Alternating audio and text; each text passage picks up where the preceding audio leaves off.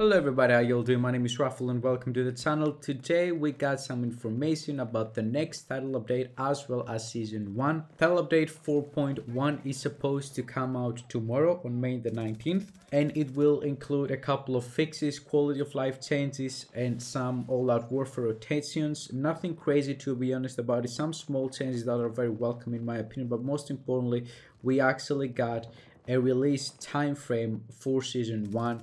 The developer said that up next in their update schedule is the release of season 1, currently set for release in early June.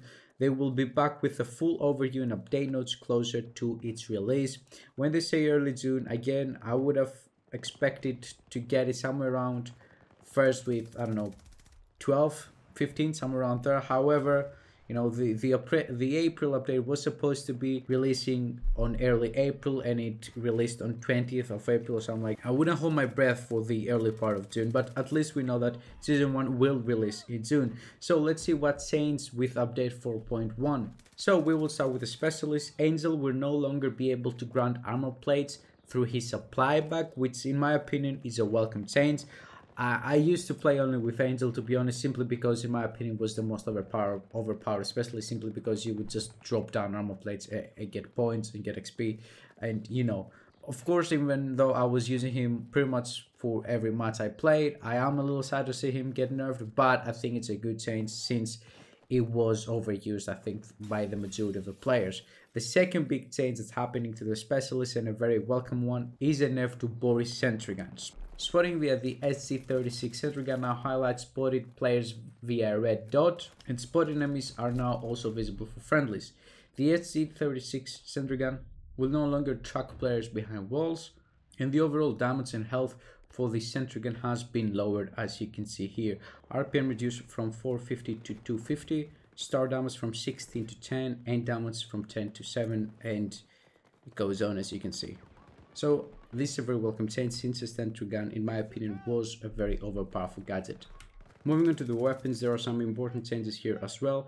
Most important one in my opinion, the impact of recoil affecting attachments has been lowered, while base weapon recoil has been improved to compensate. This means weapons without attachments now handle better.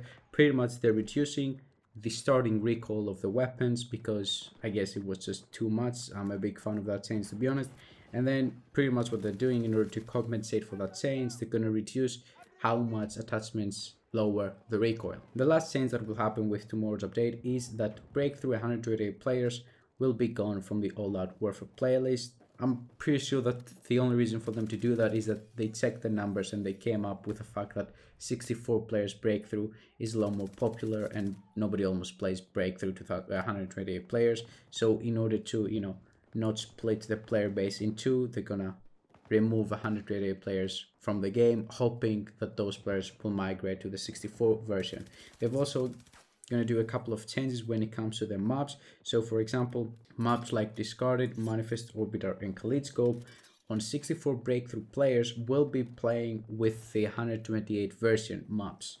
So we're going to be playing on the bigger version maps, not the smaller one, as we have been playing till now with the 64 players. However, maps like Hourglass, Breakaway, Renewal will continue to play on the 64 player version of the Breakthrough.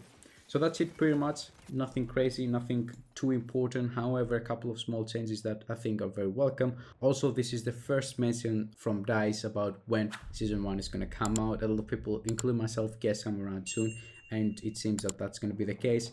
Thank you guys very much for watching the video. If you want to support the channel, please make sure to drop a like and to subscribe. I really appreciate it and it really helps me a lot. Have a wonderful day, everybody. Bye bye.